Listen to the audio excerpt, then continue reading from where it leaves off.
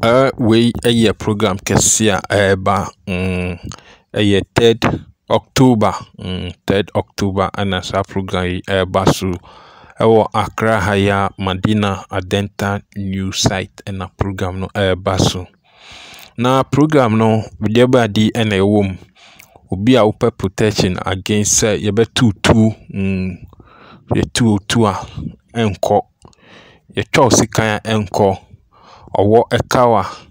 owo nankasa bewu obi a yedi edru ebegu aduane ho anasa esiom ma na ubenum se oye sa protection a obi di aduane ne nyina eye haban obi di edru edigu eye aduane ma udi a nipa nankasa bewu anase odi edru egu esiom edi mawa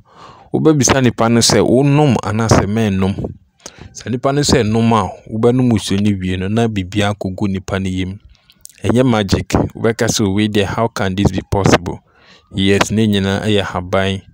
tumi a ewo ahaban mu eno no ana ebeye eye third eye obi ope third eye ebeke twema upe twema ni de it come with a fee eno it come with a fee upe twema upe crowd puller enusu ebeye edi amount ebeye calabash protection enu no edi eye chipis aboya yedi ye road ka kwan ya enu ena calabash ena ahaban ena edi beye amo wankasa odi sane mani nyina beba udi calabash chipis ena white forester udi beba yenko ye bibia na se yemfa emba ukase bia yakocham ti bibia akwa bibia edi agusu udi beba na yayamo udi be hangi wudan mu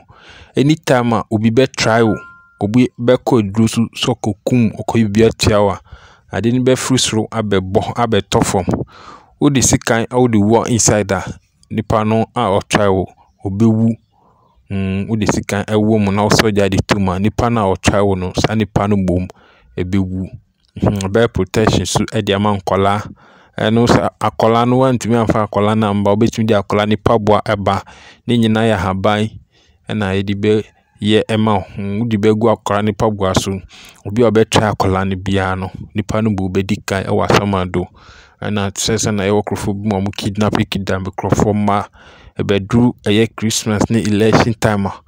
se eya na ye kunkun krofo emma eba no sa we out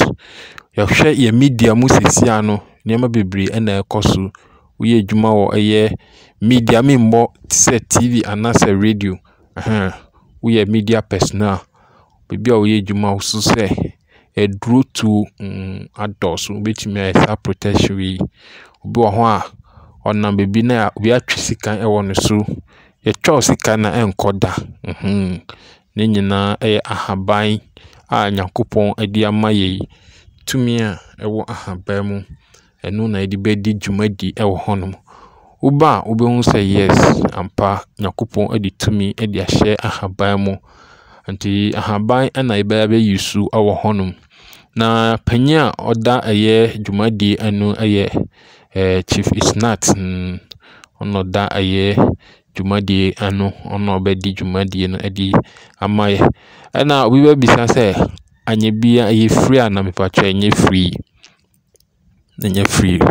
registration fee no 300 cedis but omo ba last year no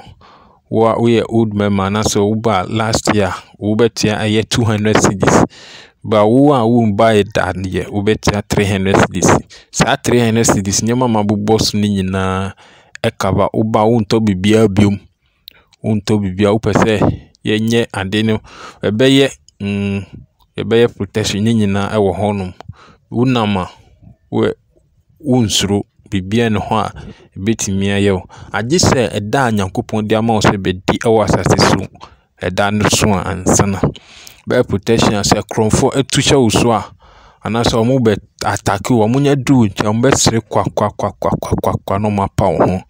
ayeden akọ ne nyina eye protection esi nimdia me man enimti nimdie Listen now. Chrokrokron can see for lack of knowledge, my people perish. And can say lack of reading Bible. You can read the Bible, but if you lack the knowledge, no, the be bread. Nti we our home program kesi and basu. Chima na de ope chima eno ubetia.